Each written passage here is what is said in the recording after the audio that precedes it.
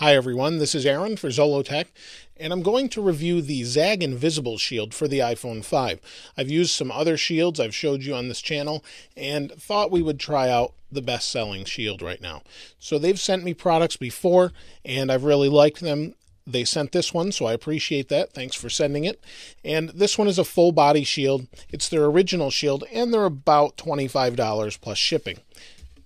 They don't come with a whole lot other than the shield and some spray to apply it, but here's the back shield, there's a front shield, and then there's some spray inside with a squeegee.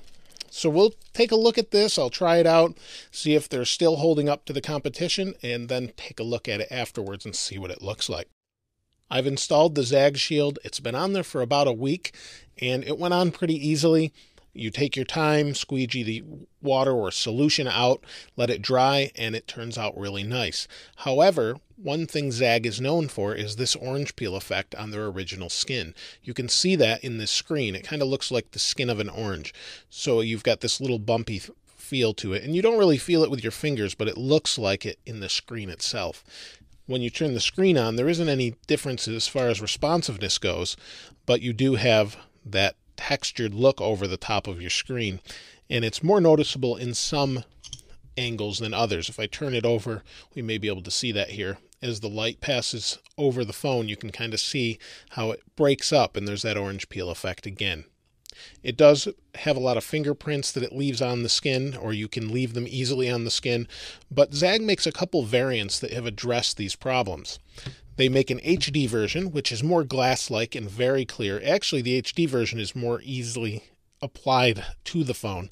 It's not difficult to put on as much as this one is. And then there's also a smudge-proof and an extreme version that's to help it from breaking. Obviously, you're not going to get a lot of drop protection from this skin, but you will get a lot of protection from it as far as scratches. And supposedly, if you do drop it with the skin on, you have a better chance of the screen not cracking as opposed to cracking, according to a couple reports I've seen online. I haven't tested that myself, and I don't plan to, but I can only assume that you won't at least scratch your screen with it. If you're looking for something with a little more protection, they do offer a cutout version that allows a case to fit on it better as well. So you could use any one of these variants, and it will fit in a case with these skins on certain cases, so you would want to try that out first. Not all cases will fit with this skin. Overall, though, I really like any skin that goes on the phone and protects it and shows the original design of the phone as opposed to covering it with a case. That's just my personal preference. Some people may or may not like that. The skins are about $25, $24.99. Go up about $5 depending on the version you want, and they ship out pretty quickly, and you have them, and then you just apply them. As long as you take your time, they turn out well. The most difficult thing is getting dust out from under it. In fact, I have one speck here that's been driving me nuts.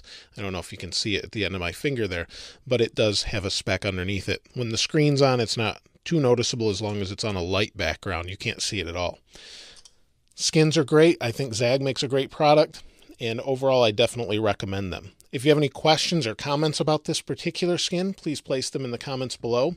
If you're not subscribed, please subscribe. As always, thanks for watching. This is Aaron. I'll see you next time.